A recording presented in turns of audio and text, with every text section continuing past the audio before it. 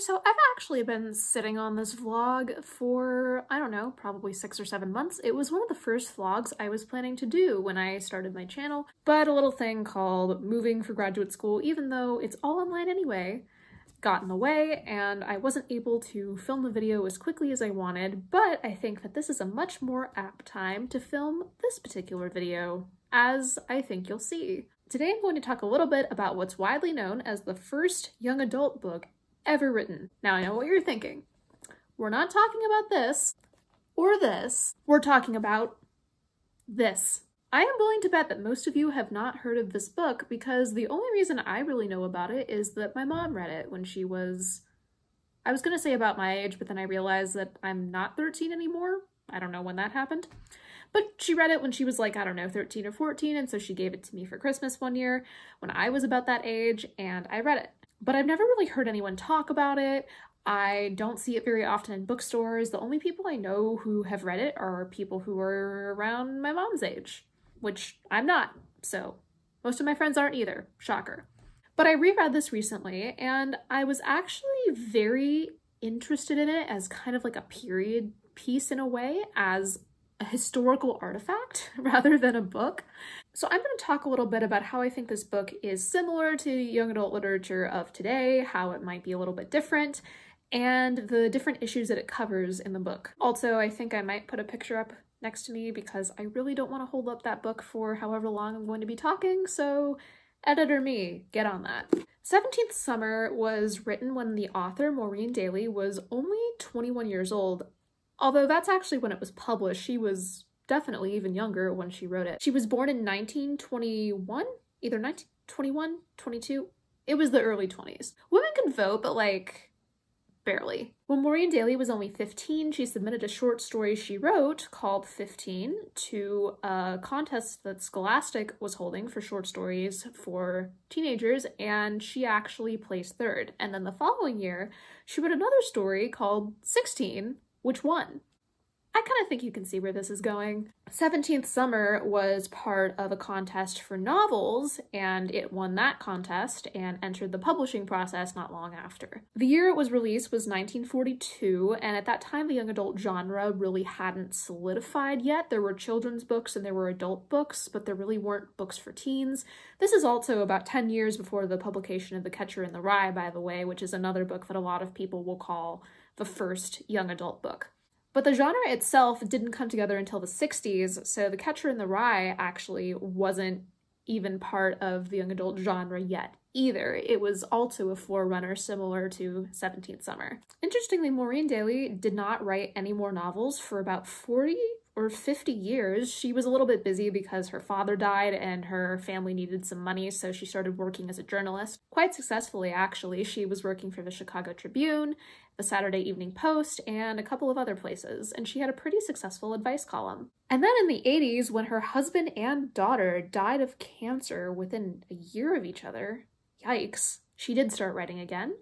But her other books were never quite as well known and beloved as her first one. God, that must have sucked to be known for the rest of your life for something you did when you were 18 and then nothing after that gets the same recognition. Maybe I should apologize to Mary Shelley for how much I complained about Frankenstein.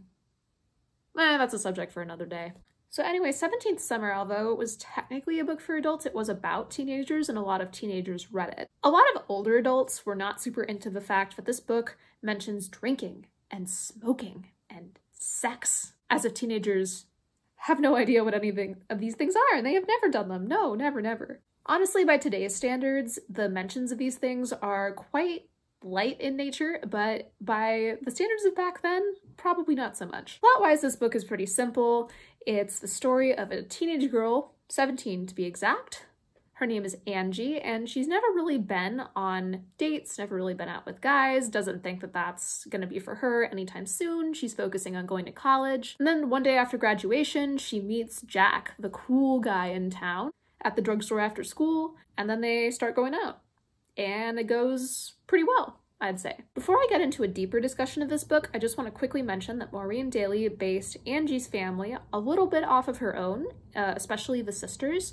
She had 3 sisters, 2 older and 1 younger, and all 4 of them became extremely successful writers, executives, just general business people. They actually had an article written about them in Time magazine, and if I can find that, I will link that in the description. Angie is based off of Maureen, and Lorraine, her older sister, the second in order, is based off of her sister Kay. I won't be talking much about Margaret, Angie's oldest sister, and Kitty, her youngest sister, because they really don't do much in the book. Margaret's basically there to be pretty and perfect and happy, and so there she will stay. We may reference her later, but she really doesn't do much in the book. And Kitty, who's only 10, is there to be cute or annoying depending on what the plot requires, and therefore she will not get much mention from me either. First off, I want to talk a little bit about the way that this book reads now to a modern audience, at least to a modern-ish me. I was really surprised rereading this as a semi kind of adult how young it reads compared to YA books of today. I'll just read the first page for you so you get an idea of what I mean. I don't know just why I'm telling you all this. Maybe you'll think I'm being silly, but I'm not really, because this is important. You see, it was different. It wasn't just because it was Jack and I either. It was something much more than that. It wasn't as it's written in magazine stories or as in morning radio serials where the boy's family always tease him about liking a girl and he gets embarrassed and stutters. And it wasn't silly, like sometimes when girls sit in school and write a fellow's name all over the margin of their papers. I never even wrote Jack's name at all until I sent him a postcard that weekend I went up to Minocqua. And it wasn't puppy love or infatuation or love at first sight or anything that people always talk about and laugh. Maybe you don't know just what I mean. I can't really explain it. It's so hard to put into words, but, well, it was just something I'd never felt before. Something I'd never even known. Just the childishness and the innocence of that really struck me. I think that sounds much more like a 13 or 14-year-old of today than a 17-year-old. I was about 13 when I first read this, so I don't think it necessarily struck me as that odd, but looking at it now, I'm just like, how old is this girl? Should she be going out this late? I'm a little concerned. It's kind of got that, oh good golly gosh, sort of energy that was very popular in the 1940s. I don't think this was necessarily uncommon during this time period, especially in books for girls. They often tried to make women seem more innocent and childish than they might have actually been in real life. Angie's innocence is something that comes up repeatedly throughout the book in a very interesting way. Angie has not had any experience at all with romance, with boys, with dates. Her sisters have had some. Her parents actually do not want her going out very much. They want her to focus on her education, which is quite unusual for a young woman in the early 40s, I think. But throughout the book, when she's hanging out with Jack and his friends, it's always kind of understood that she's like the sweet, innocent one that kind of needs to be protected. So in a way, this is sort of the forerunner of not being like other girls, although I think in a kind of a different way than YA usually displays today. Usually people aren't like other girls because they don't like makeup, or they don't like doing their hair, or they read books because apparently only 2 girls at any one school can read books and one of them can only read like romance novels or something, I don't know. But oftentimes they're not innocent to the degree that Angie is, and I think partly that's because of the internet. You could just look up that stuff now. There's this kind of funny scene where Angie goes on a date with another guy whose name is Tony. I think Jack's out of town and she has just started dating him and she wants to try to date other guys too. So she goes out with Tony, she has a good time, she likes him, she thinks things are going well, and then he says this to her. He said in his same warm voice, "Are you cold, Angie?" I was surprised. It wasn't a cold night. "Why no thank you, Tony, I'm quite comfortable. And besides, I've got my sweater right in the back seat." He looked at me and then laughed hard, slapping his hand on my knee. He laughed so hard that I laughed too and settled back on the car cushions, reassured.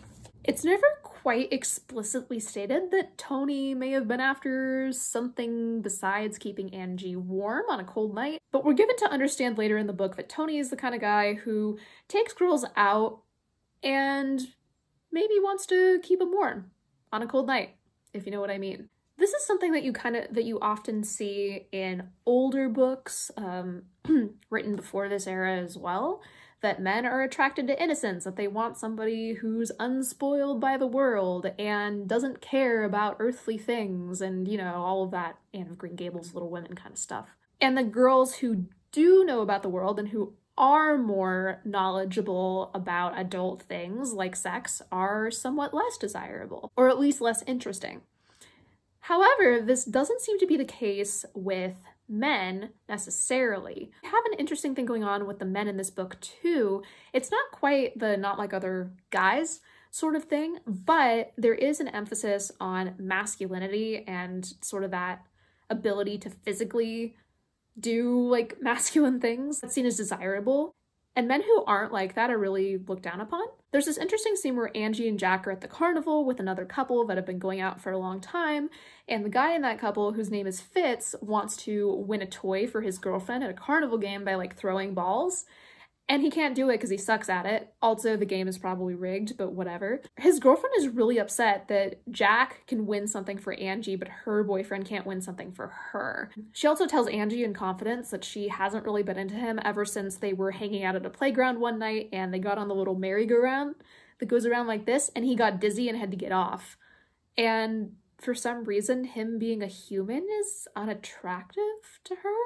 So there's this idea that men need to be like in control and they need to be suave and like know what to do all the time. And when they show vulnerability in the way that Fitz does, women don't really like that, or at least the woman that Fitz is with doesn't really like that. And Jack is sort of this counterpart in that he's athletic, he's popular, he can win the ball games, he drives. And that's seen as like what a guy is supposed to be. Ironically, the longer you're in a relationship with someone, the more likely you are to realize that they do in fact have vulnerabilities and they're not going to be good at everything that you think a guy or a girl should be good at. People aren't ideals, they are people, so they're going to fail at things. That doesn't make them a bad person. But hey, they're 17, so whatever. By the way, little mini rant here, this book is called 17th Summer, but Angie's already 17 when she's in it. Doesn't that make it the 18th summer?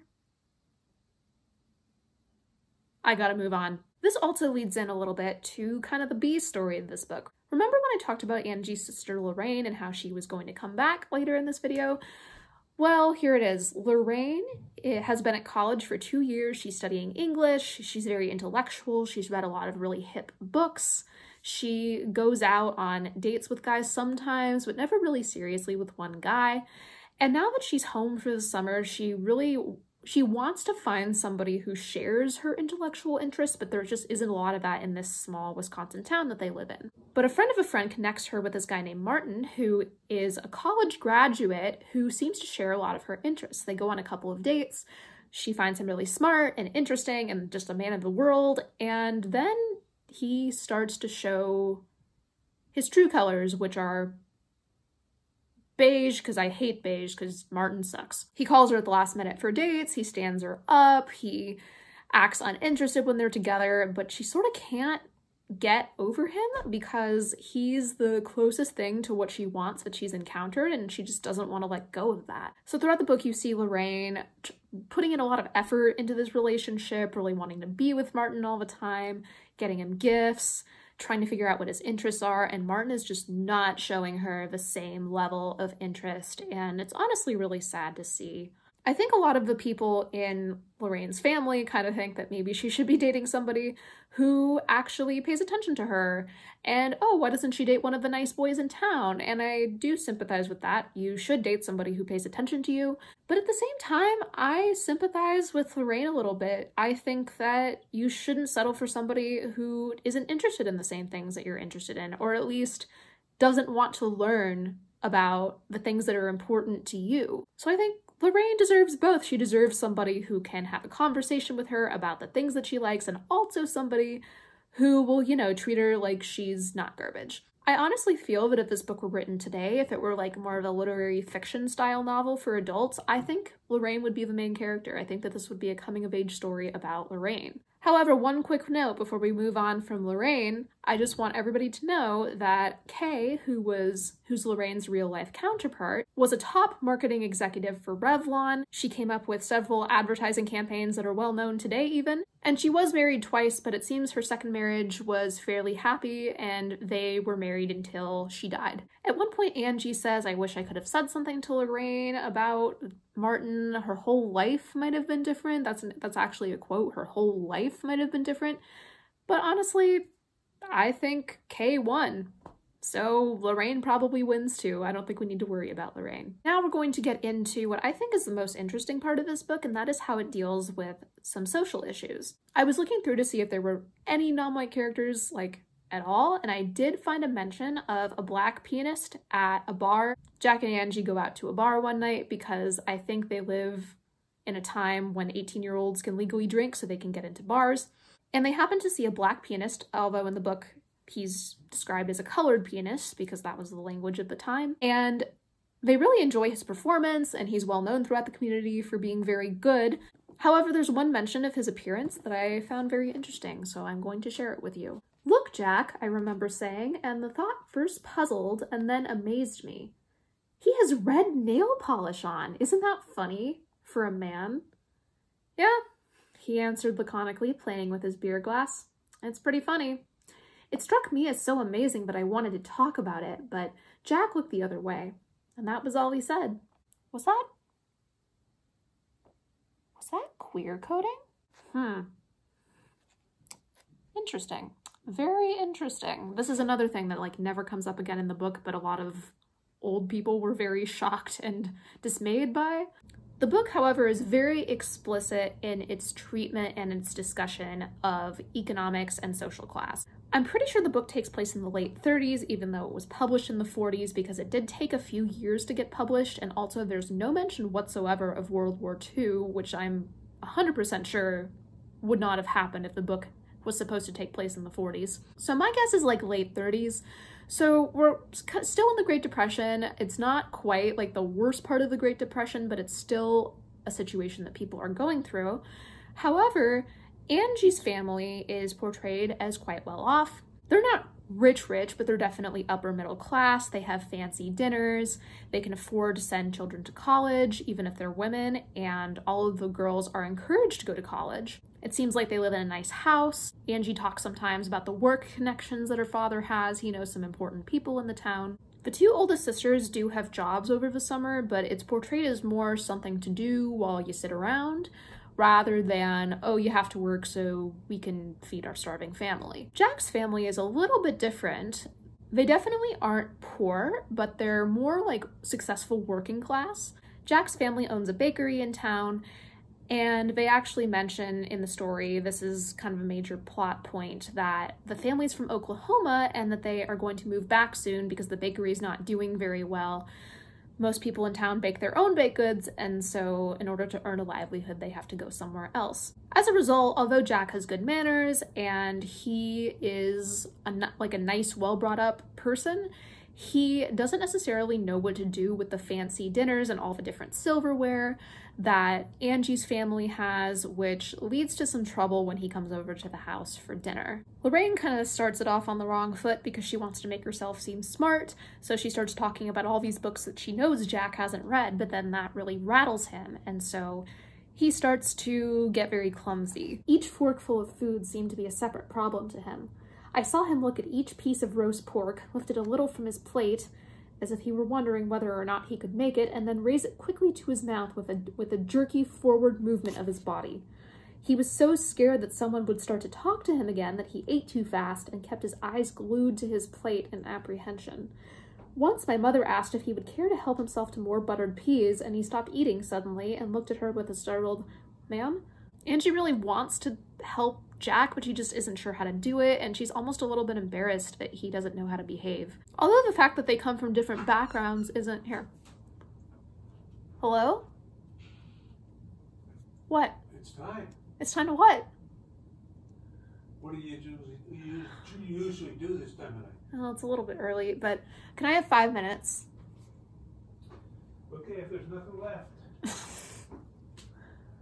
The fact that they come from different backgrounds isn't necessarily a hindrance to them being together, but the fact that they're headed in different directions is. Jack isn't super interested in school or going to college. He was an okay student, it's implied, but what he really wants to do is kind of more physical work that makes him feel like he is sort of contributing in this very concrete way. He talks about wanting to do manual labor, working on a farm. That's the kind of work he really likes. And Angie is supportive of this. She understands what he means. Overall, she wants him to do what he wants to do, but in the end, what she wants is very different. Angie wants to go to college. She isn't sure what she wants to study, and she isn't sure like what's going to happen after that, but she's very interested in learning. She always wants to learn new things. She wants to read. She wants to figure out as much as she can about the world, explore new places, and Jack just doesn't have that desire. That, coupled with the fact that his family is moving to Oklahoma, is going to make it really hard for them to keep up a relationship because she's going to college in Chicago.